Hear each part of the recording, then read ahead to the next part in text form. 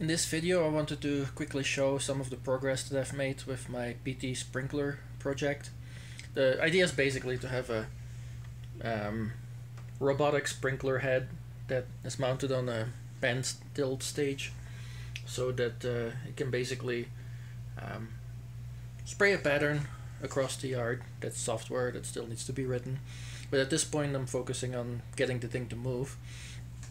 So I made a hat. Well, it doesn't follow the hat standard, but it sits on top of a Raspberry Pi 0W.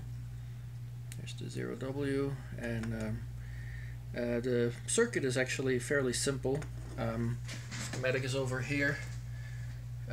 This top part here is just a power supply. 24 volt AC comes in, gets rectified, and then there's a buck converter that turns it into 5 volt for the Raspberry Pi.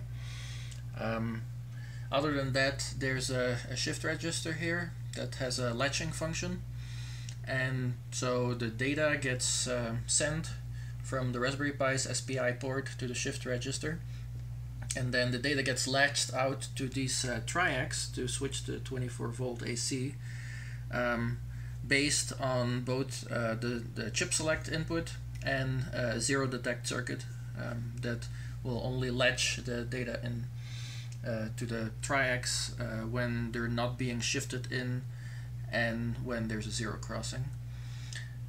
So I finally got this connected up. Previously tested that it worked with just a little resistor load on it, but it's now hooked up to the pen tilt stage here, and this is the valve to turn the water on and off. And so let's see, where's my terminal here? So I have a little driver written now that can make the thing move. So if I go here and let's say tilt up, and I hit enter, you can see that very slowly the pen tilt stage is tilting up. So I'll go down now.